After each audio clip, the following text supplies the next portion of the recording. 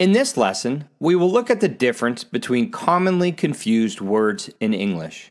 We will look at desert or dessert, the noun and the verb, and dessert, the noun.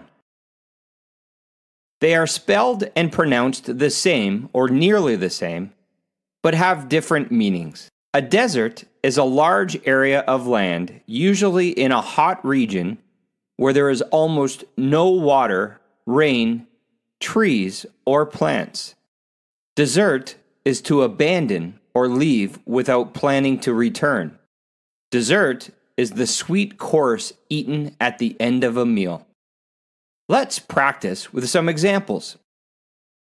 Dinner was delicious, but I still have room for. Dinner was delicious, but I still have room for dessert. Las Vegas is in the desert. The beaches have been since the tsunami. The beaches have been deserted since the tsunami. Thanks for watching. See you next time.